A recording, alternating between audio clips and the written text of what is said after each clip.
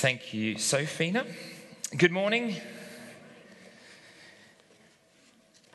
It's great to be here with you. Normally I am holding a guitar. For those of you who are new here visiting or are not used to seeing me without holding this instrument, I do oversee the worship here. My name is Andrew and I'm one of the pastors here, and it is great to be able to be speaking to you or sharing with you today. I don't know about you, but I like underdog stories. Does anyone here? I think there's something in the human heart which just loves to cheer on the underdog. Are you that kind of person? You know, the kind of movies that kind of against all odds, you know, kind of the trailer goes. Particularly in sport, I think we've seen this recently with the Olympics. Loads of, amazing stories of against all the odds. Athletes have won the day. As an Australian, I'm getting used to being the underdog, which grieves me to say because I've always grown up hearing the Brits whinge that they're the underdogs, but I think now we're going to have to appeal to that status of underdogs. And I think even with the Paralympics, there are amazing stories, aren't there, of how against the odds the human will has fought against disabilities and challenges in life. And I was watching last night a woman called Hazel Robson, is her name, Hazel Robson, and she's, I think, in the T36 class. She's a Brit. There's her photo there. And she was in the final last night of the 200 metres, and she was born with cerebral palsy. And at birth, the doctor said to her parents, she will never walk. She'll never walk. And in Sydney, I think, was her first Olympics where she ran and won the gold medal. And it's amazing, isn't it? And your heart and your spirit is lifted when you see and read of these stories, and you just want to go, yes, you want to cheer them on. I don't know about where you're at this morning. Are there challenges in your life where you feel a little bit like you're the underdog, where you've got something going on and you're not quite sure how you're going to win, how you're going to see resolution, how you're going to see success? And I think what we see here in this passage in Joshua is the Israelites are confronted as the underdogs. It's 2 against 5. 5 nations have rallied together and have attacked Israel's, counterpart in treaty, Gibeon. And they are challenged. They are the underdog. And what I want to look at this morning is Joshua's response. Joshua's response. I'm going to quickly catch you up with the story because it's going to be important later on. Firstly, we read of in chapter 7 and 8 the attack of Israel onto this small nation, city, province called Ai. And they lose. I mean, Joshua didn't even send his whole army. He kind of sent a bunch of his best men and said, that'll be fine. Yet they get an absolute butt kicking, if I can say that. 36 of their soldiers die, and they get run away in shame and embarrassment. The story continues and develops because what emerges is that one of the civilians of Israel, a man called Achan, had taken some of the loot from Jericho. Loot that was gold, silver, riches, treasures that was to be dedicated to the temple's treasury. He took for himself and he buried it in his tent. The story goes that he is found out. And the result being that he and his entire family are executed. Pretty extreme. That is the result of the people of Israel going against the word and the covenant of God. Anyway, the Israelites then take Ai again with great force. Joshua marshals his troops again and they wipe out Ai. Word gets around. The nation's now hearing this large nation of Israel is on the move. So one little province called Gibeon. They're crafty, you see. And they dress up in old clothes and act like they've been journeying a long way. Moldy, I don't know how they did it, but they had moldy bread and kind of like they purposely, and they hammed it all up. It was proper acting. And they went to the people of Israel and said, well, listen, we have come from a long, long way away, and we've heard of all the amazing things that God has been doing in and through you, and we want to make a treaty with you. We want to make peace with you. So the Israelites foolishly, they're again commanded by God not to make treaty. They make treaty with Gibeon. And then after they've made treaty, they find out that actually Gibeon is a neighbor. It's a neighboring province, a neighboring city. And so they're caught in this relationship.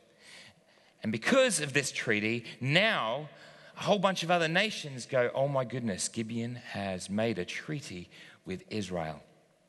And so we pick up the story here that the king of Jerusalem, Adoni-Zedek, marshals a whole bunch of other neighboring cities. The neighbors are angry. They're not happy.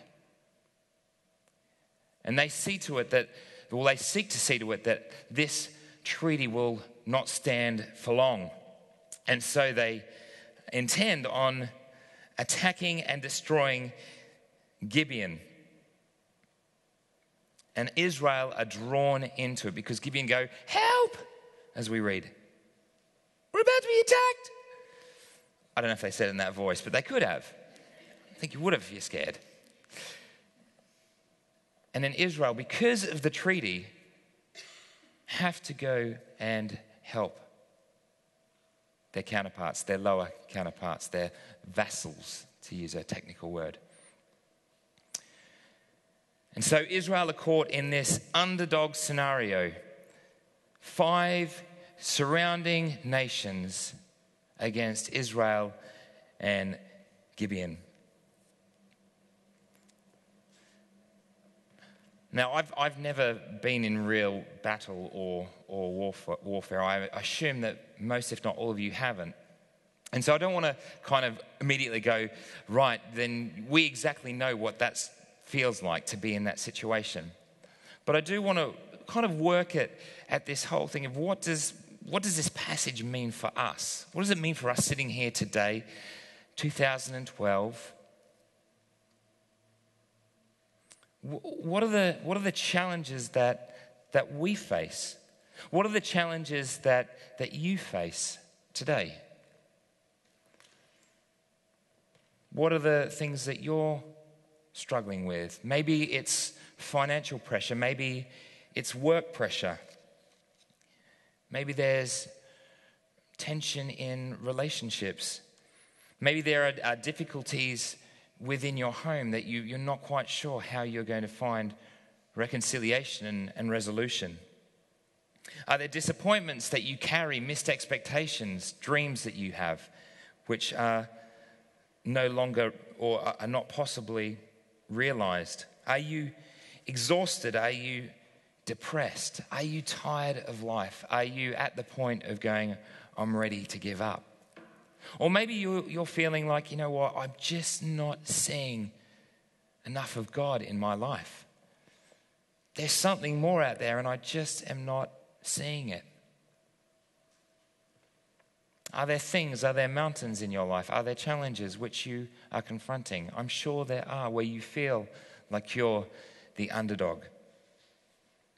Well, I want to turn to Joshua's response very briefly this morning and look at 2 things, or 2 or 3 things that he did as a response to this situation.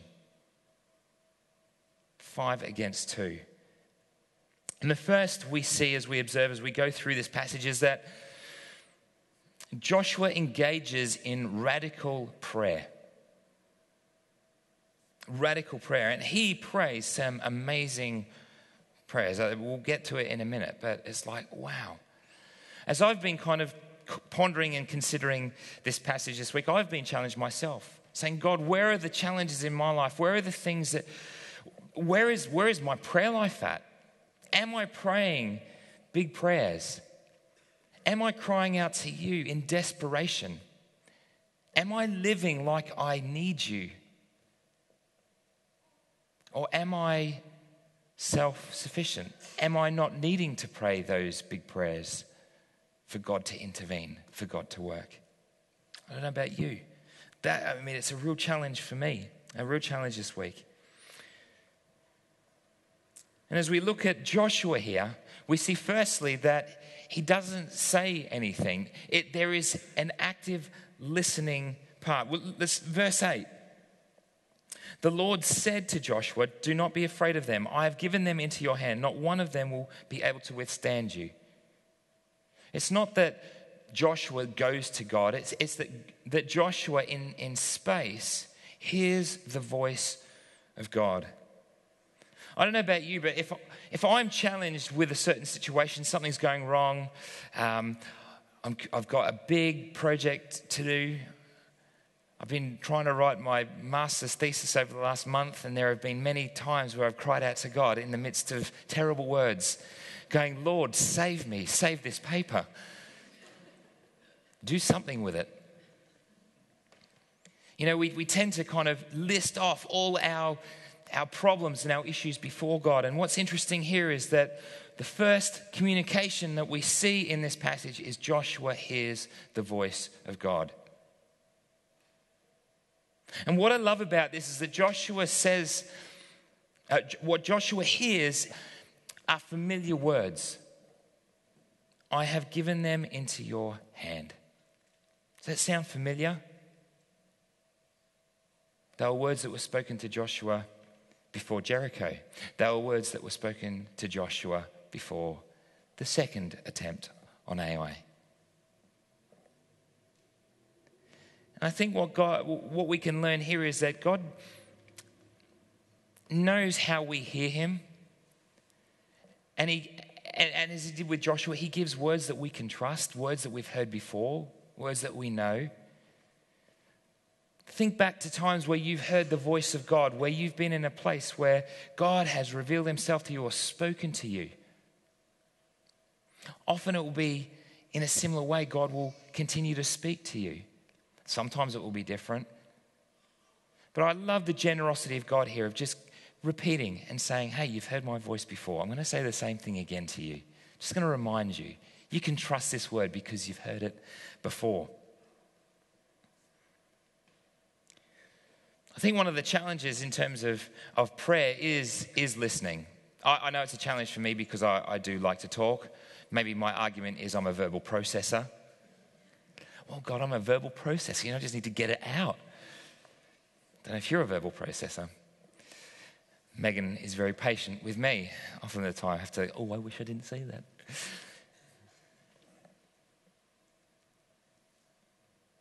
Listening is not easy at times, particularly when you're under pressure. And there are many things that get in the way. Søren Kierkegaard, the Danish theologian philosopher, said, "A man prayed, and at first he thought that prayer was talking. But he became more and more quiet until in the end he realized that prayer is listening." I find that really challenging. And I know that it's been something that I've been working on. I try to, when I spend time with the Lord each morning, before I even start praying, I just say, "God, what do you want to say to me? What do you want to say to me? Remind me of who you are. Remind me of what you say about me. Remind me of the truth of the gospel." And that's a great thing to hear first thing in the morning. And God, what are you wanting me to do today? What are you saying to me today? What are the areas in my life that I need to redress? It's hard though, and I find myself in the mornings sitting down and then beginning to list off all the issues of the day. The enemy of busyness, of tasks, of deadlines. And I think even more profoundly, the problem of self-reliance.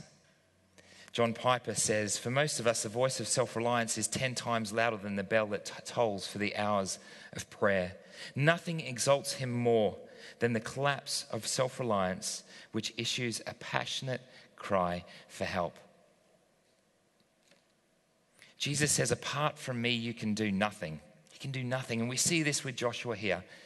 He's realized, actually, we cannot be self-reliant. He learnt that from AI. He learnt that looking back when they failed, when they thought, we're going to be okay. We'll send the best, we'll send a few, we'll be fine. And God reminded him in a drastic way, you know what? You cannot be self-reliant. Everything you do is reliant on my grace and my goodness and my provision.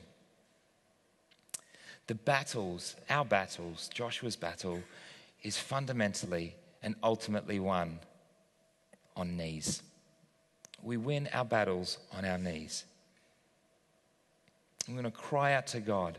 Say, God, we need you. We need you. We need you. And as a church, we want to do that as well. As you would have seen on SPS News, Thursday night, we want to gather together and say, God, we need you. As a church, we need you. I mean, we can continue to go on doing all the wonderful programs that we do as a church, keep pumping out the wonderful things that we do, but unless we are filled with the Holy Spirit, unless we know the presence and power of Jesus Christ in this church, then we are just doing things on our own strength. We are operating in self-reliance, and we will not see the true power and victory of God. And we want to see that. We want to see that in this community. We want to see that in this area of London, in East London. We want to see the power and love, the transforming work of Jesus Christ in our area. Do you want to see that in this area? Do you want to see it in your life? Well, it happens by firstly and foremostly crying out to God and saying, God, I need you. We need you. So come Thursday night, we get to cry out and say, God, we need you. We need you. And then we see in Joshua, once he had heard from the Lord, once he had recognized that I need to hear from God here, then he moves into boldly asking. And he asked the most profound, well, the thing about this is in verse, and we're now skipping forward to verse 12. The thing about this is it's not really a prayer. Knowing what God has commissioned him to do, hearing from the word of God, he then can say, sun, stand still. It's not even, God, it would be really great if you could just hold the sun up there for a moment and the moon wherever that is, just hold it there for a moment. It's almost like he says to the Lord in speaking to something, he says, I command the sun and the moon to stand still. And we see that the sun for a whole day stays in the middle of the sky. There is a bit of discussion about whether it was the moon actually up and the sun because they were marching overnight. I think that verse 14 says it pretty plainly. It says, the sun stopped in the middle of the sky and delayed going down for a full day. It stayed up in the sky, 24 hours. That's an amazing miracle. I also think it's a crazy prayer. Because, I mean, think about it. Can you think about daylight saving just for a moment? March, you realize on the Saturday night that you lose 1 hour of sleep. And I don't know if I would say, Lord, just make the moon stand still. Just an hour, maybe 2. 24 hours, you want the sun to be up there. That's, no nap time, no sleep time. 24 hours, the sun is up. An amazing, maybe slightly crazy prayer. How in the world can he pray this prayer? How can he pray this prayer? Well, fundamentally, the reason he can pray such an audacious prayer is because of faith. It's faith. And it's not blind faith. It's not a ridiculous faith that says, you know what, actually it'd be really handy if, or our prayers that, kind of say, I'd really like that Ferrari or, that new house or whatever. He is engaged in the activity of God that God has called him to, the command of God. He knows that he's in the center of God's will for this time. And he's also seen the provision of God in his life through Jericho, through the crossing of the Jordan. It's not a blind faith, it's not a stupid faith. It's a recognition that he is doing God's will and that God is faithful and God is good and God provides. And I think it's something that they have to work on, to be honest, and it's something that we have to work on. It's really interesting that after their failure at Ai, if you want to flip back just a chapter or two, he renews the covenant with God, and he reminds all of the people there, all the Israelites and all the people that had picked up on the way, of the covenant that they had with Israel. And I think my point is that we need to look back and see what God has promised us. We need to look back to the covenant that he has made with us. We need to remind ourselves time and time again of his faithfulness and his goodness. Because we forget. Israel continued to forget. We are like Israel. We continue to forget. And the circumstances surround us, we continue to forget. And so remember the times where God has been faithful to you. Remember the times where God has been faithful in difficult circumstances. Fundamentally, remember the covenant that God has made to us in Jesus Christ. We'll come to that in a minute. And there's a reminder here for parents as well. Tell your children, remind your children, tell them of the covenant. Tell them of what Jesus has done. Tragically, we continue to read in Joshua and Judges that they failed to do that. They failed to tell generation to the next generation of all that God had done. We can pray prayers of faith because we have seen God work in our past. And fundamentally, we have seen his faithfulness in Jesus Christ. We will come to that in a minute. If we see then that there is radical prayer by Joshua, then we also see that there is, secondly, obedient action. It's not just prayer, thank you God, do it, see you later, we'll just watch you do it now, thank you very much. There is an obedience. There is an action that takes place. They marched 20 miles.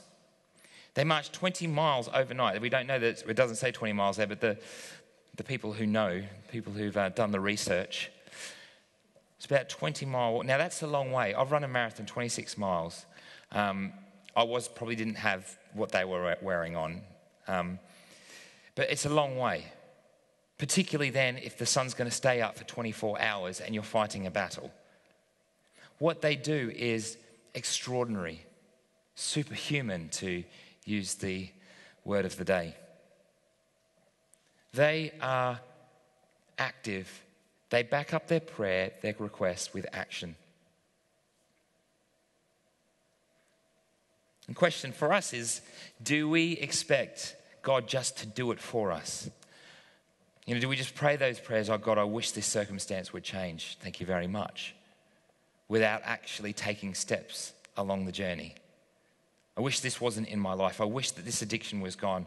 I wish that I wasn't sinning in this way. I wish that my financial problems were sorted out. Thank you very much, God. But then not do anything about it. We see here that Joshua then acts. And maybe some of you are thinking, well, I'm not quite sure what to do. What do I do?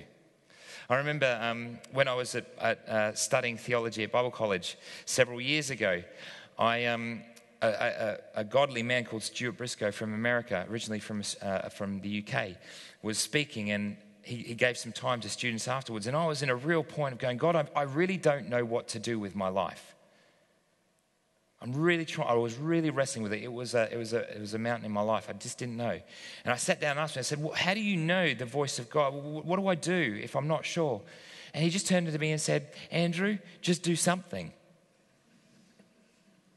There's lots of things that you can be doing. Open the Bible. Look at the commands of Jesus. There is lots that you can be doing. There is lots that we can be doing. And so for us, it might be whatever it is. It's confronting fear. It's stepping up. It's standing up. It's telling a friend. It's getting in a connect group. It's getting in a small group. It's registering in a course. Whatever it is, it's getting involved and playing a part, backing up your prayer with your action. But it's not about striving. And this is what is really interesting about this passage. It's not just about our action. God intervenes. There is divine action here in the most profound way. It's a little bit like, like a little boy kind of come on, with someone's attacking, another boy's attacking him, and the boy starts running away, freaking out, and the boy, yeah, I got him. He didn't know behind him that his dad was standing there, kind of like Israel coming, come on, we'll take you. But behind them is God. He's doing all the work. And so we read in verse 10, and I think there's a slight mistranslation here. Verse 10 says, the Lord threw them into confusion before Israel. So Joshua and the Israelites defeated them completely at Gibeon. Israel pursued them along the road up to Beth Horon and cut them down all the way to Azekah and Makkedah. Actually, it could be translated that the active words that are given to Israel could be given to God. So we could read it that God threw them into confusion, that God defeated them at Gibeon, that God pursued them down the road and cut them all the way to Azekah, sorry. Sophina got it right. Azekah. It was God. It was God who did it. And so then we read I love this part. In verse 14, the greatest understatement of all time. Surely the Lord was fighting for Israel. It's like, no kidding. He was like throwing down rocks from heaven or hail. I think here, I do find there are some questions that are raised for me about, it's not really nice language. I don't know about you. As you read these verses, and I wrestle with this. How can a loving God do this? This seems quite devastating, quite cruel. The words are difficult to read, and I think they should be. I think we need to grapple with this. I think we need to struggle with this a bit. Darren suggested a book a few weeks ago called Show Them No Mercy, 4 views on the Canaanite genocide, and I can also recommend that to you. It's 4 different views, different takes on how you can understand this passage. So if you do have questions and you want to engage with it, then check it out. Show Them No Mercy. It's on Amazon. But I want to give just 2 really quick ideas or thoughts that have been helpful for me as I've been working through this passage before we come in to conclude. Firstly, I want to say, and as I see it, I see that God is on God's side. God is on God's side. I think it's very easy to read this and see, understandably, that God is just on Israel's side. But that's not the case. God fights for holiness, and God fights for justice and righteousness. I think and I don't know if Rich touched on this last week, I wasn't here, but Joshua 5, when the servant of the Lord comes to Joshua before they move into Jericho, Joshua asked the servant of the Lord, he says, "Are you for us or our enemies?" And the answer is neither.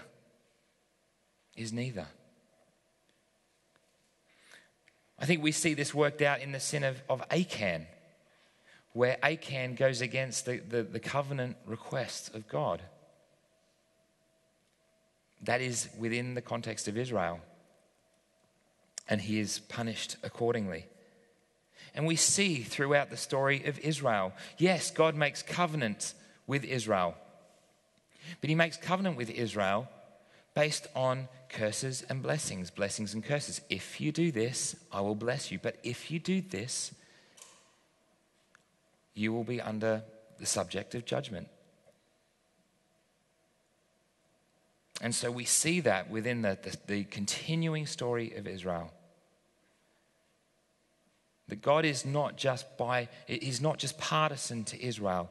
God is consumed fundamentally about righteousness and about holiness. But we also see in the Old Testament time and time again the phrase, God is patient, he is slow to anger, he is abounding in love. If we just take this snapshot and we see this part of God, we would, I think, honestly think, man, God is just angry and wrathful. But that would be only half the story, because then we come to Jesus Christ, where God doesn't kill people, God dies himself. God is killed.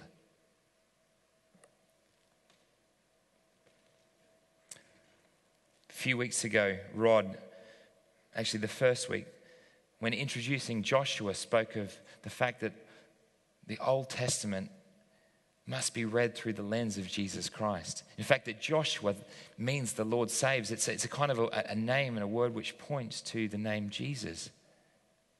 And so we must read this in the light of the activity and the work of Jesus Christ. Is that Jesus has taken on, when he went to the cross and when he died, he took on the punishment. God himself died.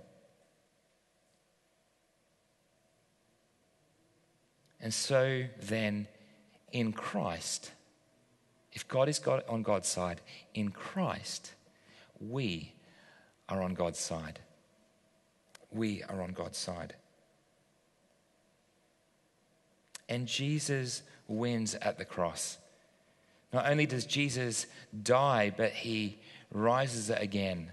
And we see these pictures prophetically. In Psalm 24 we read, "Who is this King of glory? The Lord strong and mighty, the Lord mighty in battle."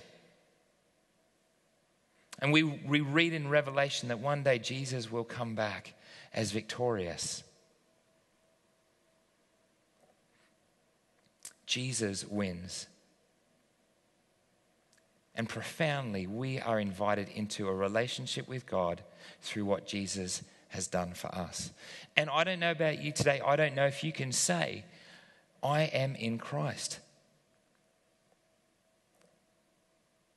Maybe some of you today have not stepped across the threshold and said, I recognize that I need Jesus. That I am broken, that I am an enemy of God because of what I do. Because what I have done. And it's at the cross that Jesus saves us. He takes the punishment and the penalty for us. But it still feels like a battle. And I don't know, again, where you're at this morning. There is a continual battle that we face as we walk with Christ. I love Romans chapter 8. After Paul says, you know what, life is a struggle. Life is a struggle. I do what I don't want to do.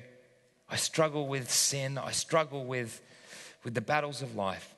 He then concludes in the first verse of Romans chapter 8 by saying, therefore, there is no condemnation for those who are what? In Christ Jesus.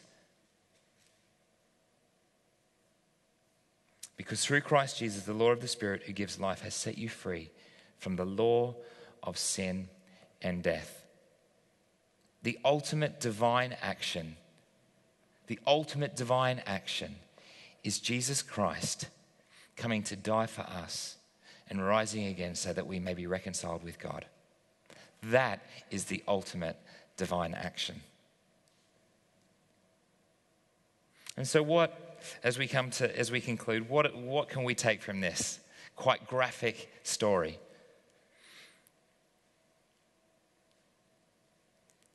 We've touched on perhaps what may be some of the challenges, the enemies, the mountains in your life. Maybe even now, just think of them. What are they? And as you look at them, think of the response that we see in Joshua. Creating time to sit and listen to the voice of God in prayer. And in that place, recalling the goodness of God, recalling what he has done for us, recalling what he has done for us at the cross, the ultimate divine action. Begin to thank him and ask him, God, will you do this in my life? Praying the prayer in the center of his will for you. Praying those big, audacious, godly prayers. And then stepping up and taking action and doing something about it. Calling somebody, registering in a course, getting involved in a connect group, getting in a small group, walking with somebody. That's what we see in Joshua, and that, I think, is the encouragement for us this morning as we seek to live out our lives, not always easily, but always in Christ, knowing that he is for us and fighting for us. Shall we pray?